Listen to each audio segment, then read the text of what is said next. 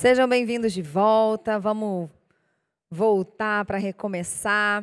A gente manteve aqui no telão o QR Code para quem não conseguiu acessar o reporte das macrotendências 2024 e 2025. É só você apontar a câmera do seu celular. A partir do momento que você apontar a câmera do seu celular, vai aparecer como se fosse um linkzinho. Você clica nesse link, tá, gente? Não é para tirar foto do QR Code. Aponta a câmera e clica no linkzinho que aparecer. A gente vai deixar aqui porque algumas pessoas não conseguiram pegar o reporte. E quero lembrar também que aqui na Praça Cinza, que é bem em frente, a gente tem uma experiência de realidade virtual muito legal da Voice of the Oceans. A gente coloca ali o óculos, eu participei um pouquinho antes da gente começar aqui. É uma experiência de como se fosse um mergulho, em que a gente consegue entender o impacto que o lixo tem nos oceanos, o impacto que ele tem sobre os animais. Então, é muito legal, porque você vê ali os bichinhos, você ajuda, faz uma experiência ali de ajudar a limpar, ajudar a salvar, resgatar os animais. É bem bacana. Só seguir aqui em frente na Praça Cinza. Sem mais delongas, vamos receber aqui agora a palestra do Andy Hines. Ele que vai falar sobre estudos de futuros que vão além de uma previsão simplista e nos levam a uma exploração profunda das possibilidades futuras. A proposta do Andy é provocar a gente para questionar as nossas próprias suposições e adotar uma mentalidade mais flexível e adaptável para enfrentar os desafios do amanhã. No final da palestra dele, vai ter um espaço, um momento para perguntas e respostas. Lembrando, a palestra dele vai ser em inglês. Você que quer tradução simultânea, já corre ali para poder pegar o seu fone. E a partir de agora, a gente vai começar já a entrar no inglês. So, let's receive here on stage Andy Hines to talk about how to think about futures. I welcome him to the stage. He's the professor and coordinator of the Foresight program at the University of Houston. Welcome.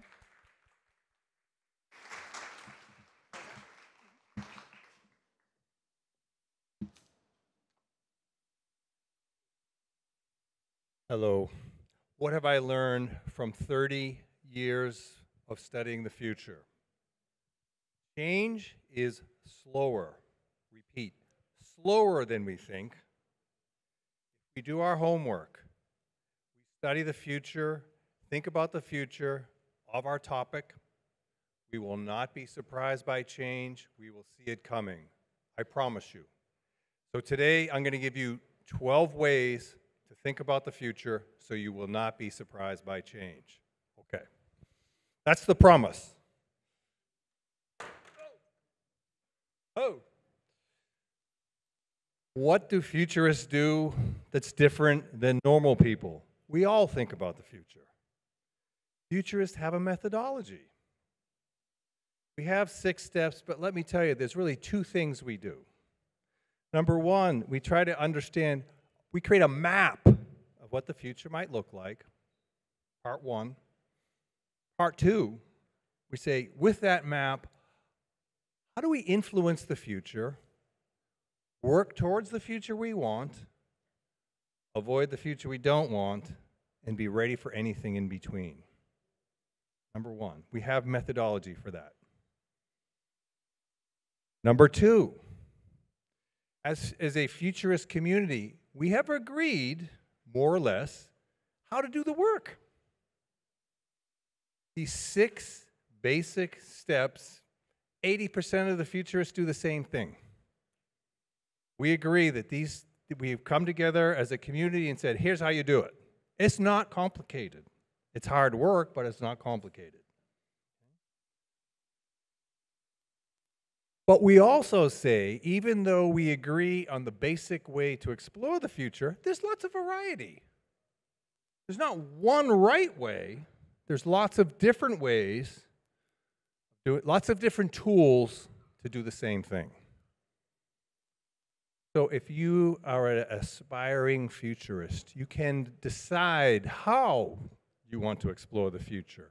You have your own personal, we say, your special sauce for exploring the future. So lots of different techniques. Now, I mentioned these 6 steps. Here's first step, frame the project you're going to explore the future about. Okay? This look familiar from the last presentation? Different words. 3 horizons. We use this with clients all the time. They get it. It's simple, it's easy, and it gives people a way to talk about the future.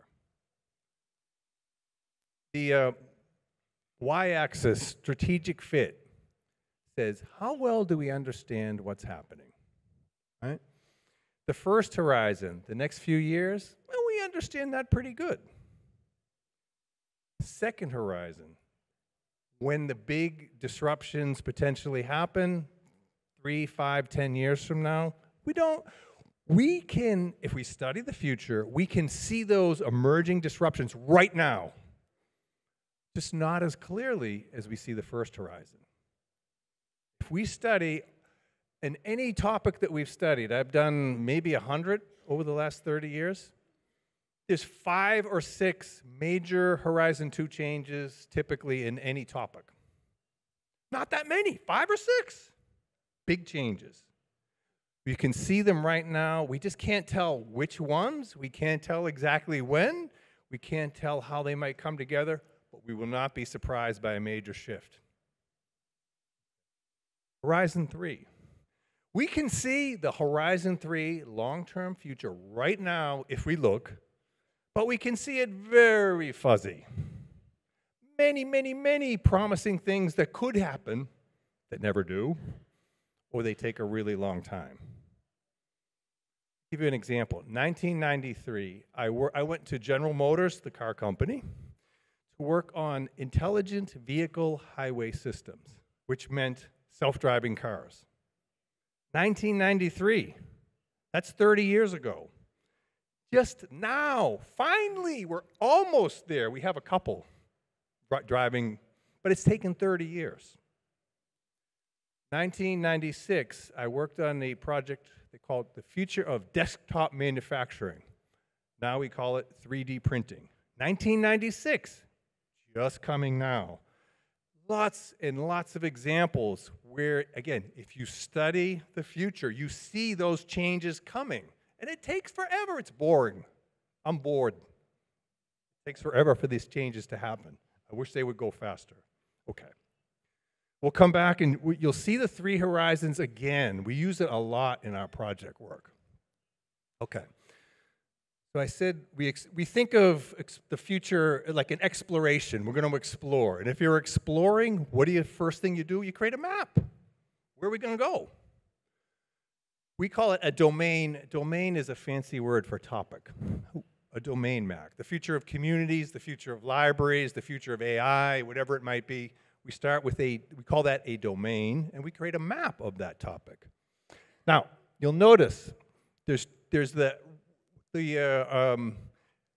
around the edge, the gray bubbles, steep, social, technological, economic, environmental, political. Those are the changes outside the domain that may come and impact it. In the middle, the bubbles in the middle are the domain itself. What does that topic look like?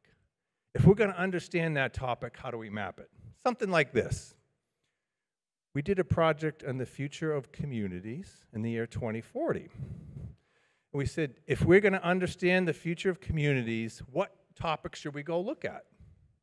You can see the major 5 categories, right? And it's a simple way to say, all right, here's how we explore the future. Now, sometimes we get carried away and we get too complicated.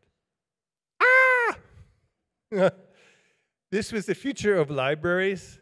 Librarians thought we had to have every single bubble ever invented, so it was too busy. But, what are you going to do? But again, it helps to say, now what are the trends, what are the issues, what's happening in each of these bubble areas? It gives us a way to explore, a guide to explore the future. But keep it simple. Okay. All right, the second thing we do is we scan for signals of change. And we use our map, right? Now, what we do is we try to find the signals of change. Yeah, there we go. Then we collect them. Then we say, are they any good? Are they useful? Now, here's the big thing about scanning, really hard, really hard. Some of the signals are very, very strong. Lots of evidence. All the experts agree. We say that's the Horizon 1 baseline, and don't need futurists for that, right? It's already happening.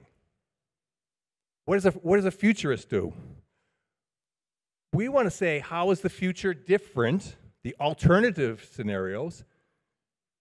The evidence is weak. So we're telling people that the best way to look for the future is to find the weak evidence, the fringe, the edge, not the experts, not the mainstream, but the new and emerging voices. That's where you find change. Now, we've done a lot of work with the CDC, the big public health agency in the US. They're so smart. All they want to do, they only want to pay attention to this. They've been trained that way their whole life to look for the good evidence. But they're not good futurists. They never find anything. Or trying to train them to understand the future comes, the future starts, the first ideas about how things will be different come from the edge, and they're weak at first. And people go, what? That's when you know you've got a weak signal that might tell you how things are different. So we look for the weak signals to tell us what future is coming. And then we have some tool for collecting it. We use Digo, Raindrop. There's all kinds of software tools to capture those signals of change. So when we do a project with a client, like this one on the future of communities, I think we had 300 or so signals of change. And we gathered them together in a nice software library. So you need some way to capture all the stuff. Oh, it's so nice. It takes about 60 seconds, maybe 90 seconds when you find an interest. You're reading an article, you go, ooh, that's interesting. It takes about 90 seconds to put it in the library. Beautiful, beautiful. Okay. You can see horizon H1, H2, H3 are 3 horizons. So when we find a signal of change, which horizon is it? Is it first horizon? We're not so interested, but we keep it anyway. Second horizon? Yeah. Third horizon? Kind of depends. Sometimes the clients are interested in third horizon, but most of the time it's the second horizon. That's why they're giving us, that's why they're paying us, right? They want to know what's the next big change. Not what's 50, 30, 50 years, but what's 10 to 20 years, typically. Make sense? Okay. So we scan, we find all these signals of change, and now we want to say, what does the future look like? The first step that we do after we do our research, it might take 6 weeks of looking for scanning, for trends, for issues, and we try to synthesize, pull it all together into key drivers of change. And in most domains or topics, there's about 12, plus or minus. So that says when we investigated this domain, these are the most important things about the future of that domain. Then we're going to use those most important things, themes of change, to build our scenarios or stories about how the future could be different. Very important to get your drivers, set them, and feel like we believe these. These are very solid clues about how the future might be different. Okay. How do we understand the future? We use stories. Everybody understands stories, right? There's lots of different ways you can do stories. We did a study maybe a few years back. We found 26 different techniques for scenarios or storytelling about the future. What's really happening here? Scenarios are just techniques to tell stories about data. There's just different ways you can do that. Now, I've told you I've been studying the future for 30 years. I use about 3 or 4 different techniques. You don't need to know 20 ways. You need to know a couple. And most futurists tend to find a technique that they like and they stick with it. Maybe vary it once in a while. So you don't have to know 20 things, you have to know 2 or 3. Okay. This particular technique, there's our 3 horizons again. We love that. Did I tell you that we like that? Yeah. What what does the next few years look like? We call that the baseline future. And then we say, eventually, the domain will change and be a new system, Horizon 3. So Horizon 1, current system. Horizon 3 is the new system. We usually tell 2 stories about what the new system could look like. In the middle, the zone of transition. How do we get to the new system? Collapse says the current system falls apart and then we rebuild a new one. Makes sense, right? That probably. When we did some research, we found more common, we call it new equilibrium, says it's gradual. Think of it like this. Imagine that the topic you're studying is a person. You start to change. It gets really new and scary. And then you chicken out and you retreat. New equilibrium, we start to change, we pull back. Start to change, pull back, and eventually we get there. Our research says it's more common to do the start and stop than it is to collapse. Collapse is bad. It's hard to recover from collapse. Very scary. Okay. So that's one of the ways that we tell stories about the future. We have 5 stories. We used our drivers that came from the scanning. Started with the domain map. See how it all fits together? Isn't that lovely? Okay. So this project we did on the future of libraries in Seattle. Very big library system. They have 28 branches. Very, very big and important. All right. They wanted to understand how libraries were changing. Now, I think everybody in the room says, yeah, they sure are, right? Woo. Are they even going to exist in the future, right? Pretty good question, yeah. So, now one thing you'll notice is the technique here is a little bit different.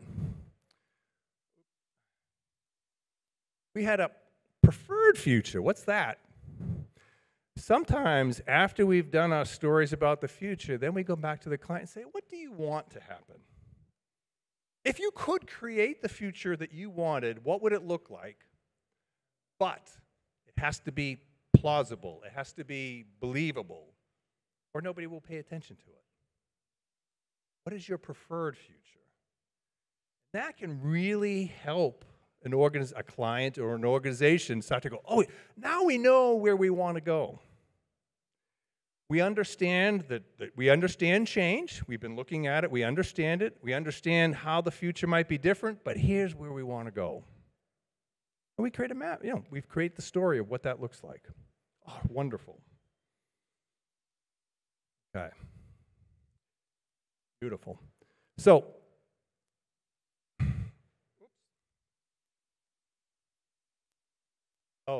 sorry.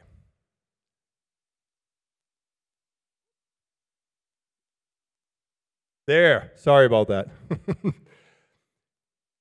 We did some research, and you said, because I have said that there is a pattern. We go from Horizon 1 to Horizon 2 to Horizon 3. When we do projects, we thought that seems to be how it happens. We wanted to be sure. So we went back and gathered 78 scenario sets, basically scenarios that projected the future from the past. We looked at them and said, did they follow this pattern or not? And what we found was, we found a couple of things. Yes, baseline, Horizon 2, Horizon 3 to transformation. What we found, it's very, very, very rare to go from baseline straight to Horizon 3 transformation. We saw it once. Very rare. So it's very rare to go from current system all the way to new. There's that transition in between. We would have guessed that collapse was the more common path. Nope. I already mentioned, new equilibrium by far was the more common pattern. Start, stop, start, stop, start, stop. In this example here, we did a future of knowledge work in 2007. And we called the baseline about virtual teams. Seems like old news now, right? It should, because it was 2007 when we were talking about it. We did not collapse. We did not collapse. We moved into socially centric work. The use of social media and all the collaborative tools. Yes, right? Pretty good. And then we said by 2020, today, we would have personalized professions where each person would seek to basically become a knowledge worker in control of their own career. So if you're a very talented individual, you call the shots. The personalized professions. Pretty much true. In knowledge work, pretty much true.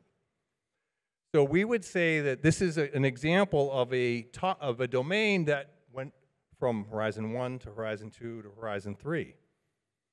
And when we looked at those 78 sets, it's very, very common pattern. It's not 100% true all the time, but it's pretty close. That tells us, remember, if we study the future, if we identify, if we understand our domain, we'll see that change coming.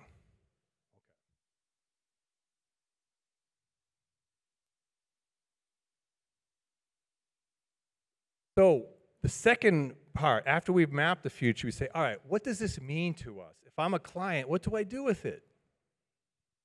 The first thing we try to imagine is, if a scenario happened, and even if we don't believe it, sometimes we don't believe scenarios, like we're on a team, we're like, I don't, we have to pretend. If it happened, what would be the consequences for the client, right? So in this scenario, we imagined it was in the year 2040. There's a lot more volunteer work. Volunteer work is a lot more common. We have something called a universal basic income that helps people meet their basic needs. So a lot more work was voluntary. Now 2040, that's a long time, right? Okay. And what we find in good futures work is almost anybody can think of the first order impact. And most organizations stop there. We say keep going. What happens after that? What happens after that? And until we get to something that says, ooh, that's different. That's interesting. So we imagine here what might be really interesting is now, instead of businesses screening out applicants, businesses are asking, please come work for us. This is a great place to work. We offer wonderful amenities. We're in a great location. Please come for us. So you see a shift in the balance of power between organizations and workers. Now it's the workers who call the shots. Okay, so that's a third order impact, right? So these implications or impacts give us ideas about how the future might be different, that are relevant to the client. We've connected the future to what the client cares about. Next. We typically brainstorm hundreds of those implications or those impacts.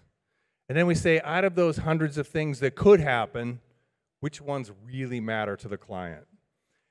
And we usually do, 6 or so for each scenario. Say, if this scenario happened, here are 6 major things that the client could do about it. So again, we're trying to make sure that when we explore the future, we bring it back to the present and say, hey, here's what you can do. All right. So we usually do this in a workshop setting with the client. And the ones in bold here are the ones that the client chose. They say, we want to do more work on these particular ones. So we had, let's see, 8, 15, 20. We had 29 different issues for the client to consider. And here's what we do with them. We use a tool, a very simple tool called an elevator speech. And it imagines that you have like an elevator ride. You have 2 minutes to explain to somebody, what are you doing? What did you do in that workshop with the futurist? Did you do anything useful? Yes, we did. We identified some things that we might go ahead and do as an organization. So in this case, we talked about some ways that we might change higher education, right? And you can see phase 1, phase 2, phase 3. Look familiar? Kind of like the 3 horizons. So we try to use that thinking over and over again to help the clients understand that the future isn't the same. The future is there's different kinds of futures that are important. Horizon 1's already here. Horizon 3 may or may not happen. Interesting to keep an eye on. Horizon 2 is typically where the real interesting work happens. Okay, so Horizon 2. One of the other things that we do in this kind of work is who owns it? So if we do a workshop and we say, oh, here's all the things that we might do based on this future, we want to make sure that before we leave the room, before we leave the workshop, somebody says, yep, that's me. I will follow up on that. Maybe you've done workshops before where everyone goes, oh, that's great, and then everyone runs away and then nothing happens. So we try to avoid that, right?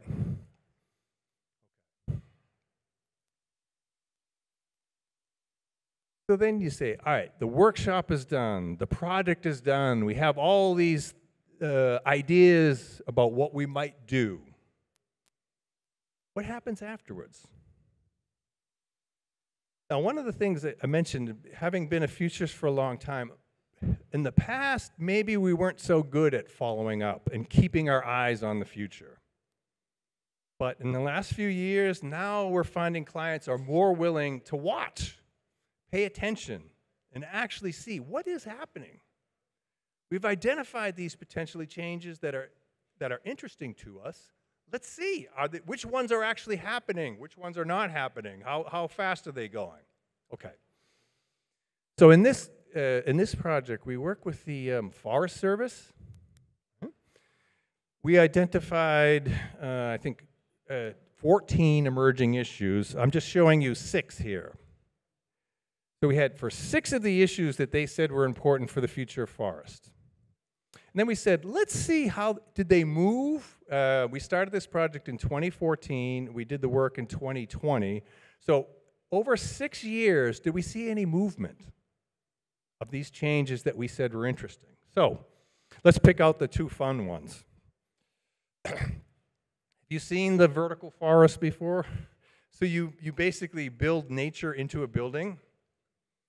We saw that in 2014. There's about 12 of them in the world. They're all done by one firm that's in Italy. Stefano Boeri is the architect, and they've been doing these projects around the world. So he started doing them in 2014 or so. In 2020, the only one who's making these buildings is still Stefano. So we said, we call these vertical forests. It started in Horizon 3, and it's still in Horizon 3. It did not break into the mainstream. It's still on the edge. Now, it's interesting. We'll keep our eyes on it, but it really hasn't moved very much. But let's take another one. Might be a little bit hard to tell, but this is a tall wood building. In 2014, we saw a lot of scanning about wood skyscrapers. We're like, what? But we studied further and said, yes, you can do this. Okay. So in 2014, Horizon 3, we called it the coming age of wood, right? So it's in Horizon 3. However, what happened from 2014 to today is it has crossed over. There are now mainstream architecture firms that are doing tall wood buildings. There's one in Houston, and it's by the most conservative architecture design firm there is. So that was a switch, right? It went from the fringe, it went from the edge, crossed into the mainstream. So we say that is now, in Horizon 2. Sorry about that. Okay, so you see the pattern? when you watch the future, so we're watching, if you were watching Vertical Forest and people said, what are you going to do? You'd say, nothing. Chill out. Not happening. If you were watching Tall Wood Building and someone said, should we do something? Yeah, probably. It's moving. It's crossing over, right?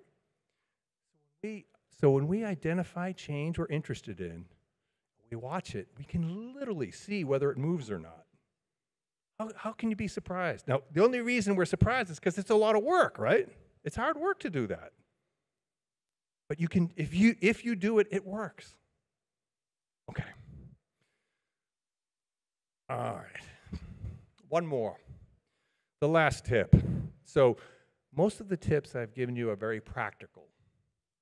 Again, I've working with maybe 100 client projects over the years. If you want them to pay you, if you want them to come back, you have to give them very practical results that they can use. They study the future, they make good decisions, right? But, you know, we're all human beings here, right? We also, I think we have a, obligation to help the future.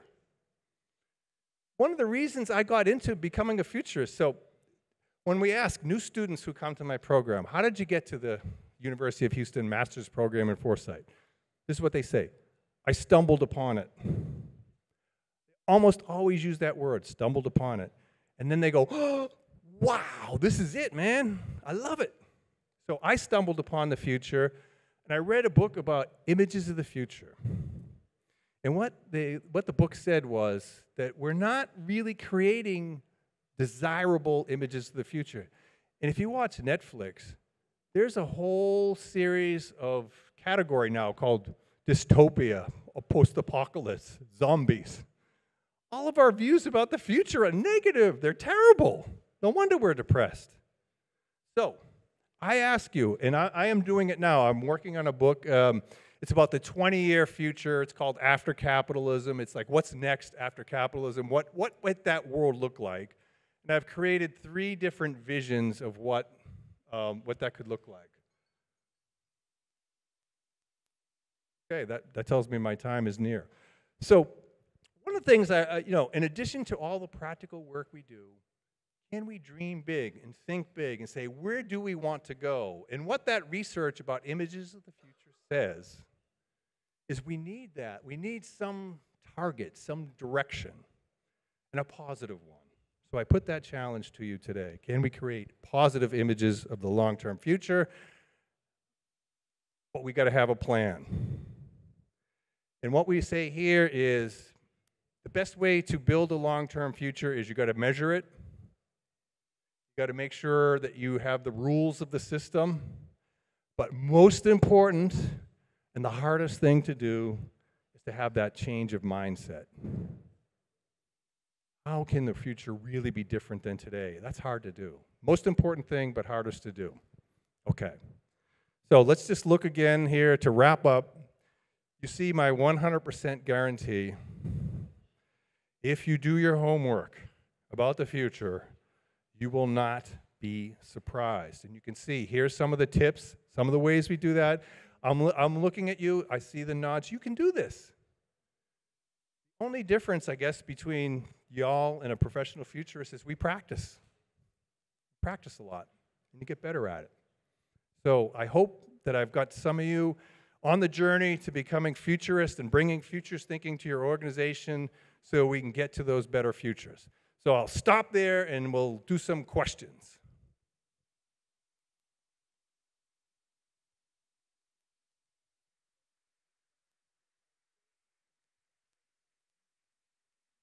Pessoal, a gente vai entrar agora no momento de perguntas. Quem quiser fazer pergunta é só levantar a mão que o microfone vai estar passando. Importante, a gente tem 15 minutinhos para esse período de perguntas para o Andy. Então, que sejam perguntas bem objetivas para ele poder atender o máximo possível de pessoas, tá? Quem quiser, é só levantar a mão que o microfone vai estar passando. Ele já está aqui com o fonezinho dele, pode fazer pergunta em português tranquilo.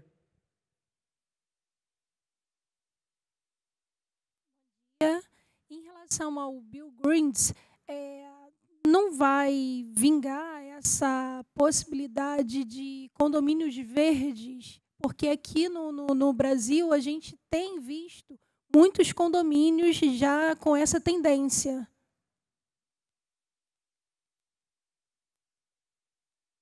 Okay, so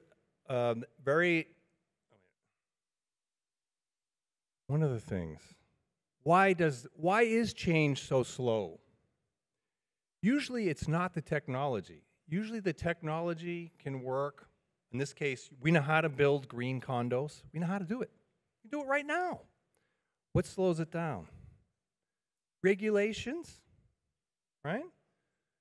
And regulations are designed, to reflect, at least in theory, the will of the people. Most people would prefer things to stay the same. We're not all futurists. We like change. That's why we're here. You're here because you like change, but you ain't normal, right? Normal people are, but green buildings, what are we doing? Yep.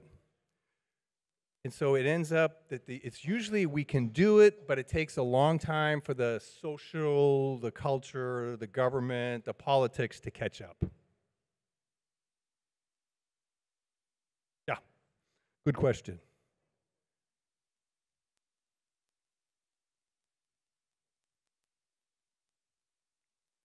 Thank you very much for your presentation. Congratulations. You mentioned that the key and most important thing is to change mentality on your speech. Can you talk a little bit more about it? Us as an individual, how, and maybe to explore some examples as well? Okay. So one of the jobs I had as a futurist, I worked in Kellogg's, the cereal company, in market research in the late 1990s. One of the ideas that we identified from our research was natural foods. Simple idea, right? When we talk to potential consumers or customers, they're like, what is that? How do I know it's really true? How do I, What we realize that anytime you introduce something that's really new, usually you have to educate your customers. And when you have to, if you find yourself saying, we need to educate our customers, know right off the bat, you're in for a long haul. It takes a long time to educate consumers, educate customers. So one of the things that we try to be as futurists is we try to be patient. And our advice is start slow. For the natural foods, really slow. One or two things, learn, because we knew it was going to take 10, 20 years. So when it's really new, when it's really provocative, know it's going to take a long time. Know that you're going to have to build awareness. And just be very patient and start slow. Where we got in trouble. I'll tell you one of our other stories. We did, remember functional foods? It was like smart foods, or you put medicine right into the food. We did that too. Built a whole new lab. We had 25 people. We had smart pasta. We had smart cereal. We had smart Twinkies. We had smart everything. We launched it all. And we sold about three boxes. Everyone was like, what? Medicine and food? Yikes. So we spent way too much money early on before people were ready. So when it's really new, you have to be patient, build awareness over time, and run some small experiments to learn. All right, while that's coming, so really quick, right now, circular economy. You've heard a lot about the circular economy. Don't take your time. It's going to take a long time to get to the circular economy. Don't put too many resources in it early. You just lose your money. So start. It's a patient 20-year project. But you can do stuff now, but just small. Okay. You get the idea. Sorry. Bom dia, obrigada pela palestra. Eu gostaria de saber se o senhor também pesquisa essas técnicas para planejar o futuro e para tornar o futuro real no campo da política. Porque eu vejo que as instituições políticas, os partidos, são muito conservadores e o nosso sistema todo necessita de muitas mudanças para poder adotar mais rapidamente as transformações que nós precisamos. Okay, let me speak for the U.S. And you can, that way I won't pick on Brazil. In the U.S., the political system is, they think backwards. They don't even think about the future. However, here's the good news. Again, over 30 years, in terms of like which clients have become more interested in the future, it's government. Not political parties, but government. So national efforts to study the future. Singapore, United Arab Emirates, Finland, like more and more countries have national governments that are looking to the future. Now here's the real surprise. We're actually working now with local governments. I can tell you for 20 years, we called it a dead zone. Nobody in local government was thinking about the future. But what's happening in the US, because the national government is kind of stalemated, all the responsibility goes down to the local level, so they have to do it. And they come into us and say, how do we do this? So I would say that it's the political tough, but local and national governments are both increasingly turning to the future. They need a lot of help, though. They've never done it before. So it's happening, it's slow, but I'm super excited by it. Hi, Andy. Thank you. Hi, Andy. Thank you for all your talking and to give us some hope that to be desirable futures.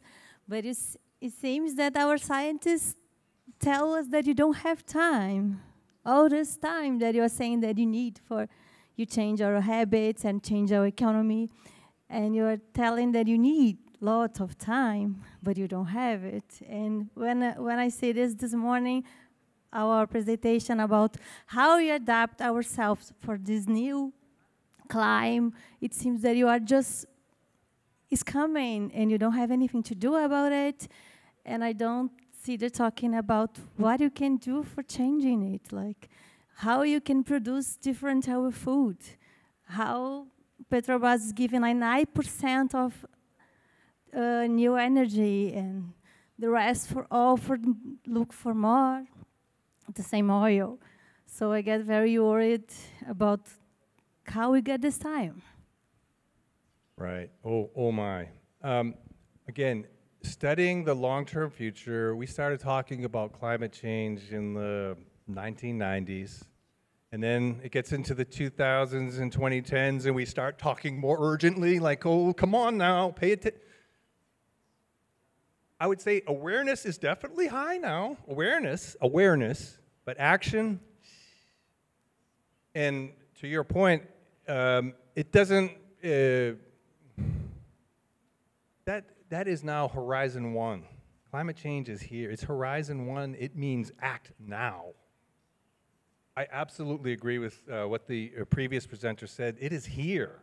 This is not like the future. It's not the future anymore. It's here. So, you know, current priorities should be number one. Absolutely. Horizon 1, it is here. It's not the future. Agreed.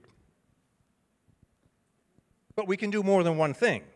I guess that's the point. Is like that's the most important thing to do, but we can do other things too. If we survive. You know, I will say as futurists, you have to be kind of positive by nature, right? You have to be. You have to believe that if we do this work, we will actually change the future. If you don't believe that, oh my gosh, that would be very depressing. But we believe that we can do it. Okay. Other questions? Hi. I'm going to do it in English. So you talked about the 3 horizons, and I was wondering, when you think about identifying key drivers of change, how do you deal with something like a pandemic that wasn't exactly foreseeable by most people? I know Bill Gates foresaw it, but should that already be mapped out in Horizon 3, or do you have to adapt the scenarios? All right, we got a ringer here that really knows their stuff. That's a great question. Many futurists, many public health people said, it is only a matter of when. There is going to be a global pandemic. We wrote about global pandemics in 1996. I mean, it was everyone who studied it, said this is going to happen. Okay. What is our advice about, we call it a wild card. Something that it could just spring out of nowhere. You know it could happen, but you really just don't know when. And it could be really disruptive. We tell our clients our clients should be aware of wild cards that affect their particular domain. So if you're in finance, you should be aware of crypto meltdown. If you're in public health, you should be aware of pandemics. And if you're in, I don't know, if you're in the food business, you should be aware of a global food supply shortage. So, because if you're in a bank, do you really need to be worried about food supply shortage? Well, kinda, but you can't plan for everything. So what we say is, know what are the major surprises in your area, and know those, and then just generally be flexible and ready to respond to disaster. But you can't study everything. You can't prepare for every wild card. So you gotta hope that the other sectors do their homework, right? Public health does all its homework. Well, they did pretty good.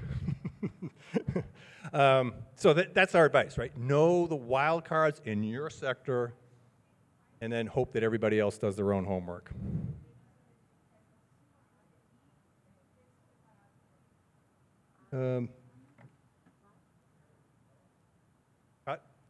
Time is it right? All right, it's over, baby. All right. So thanks very much for all your questions and for staying and listening about the future.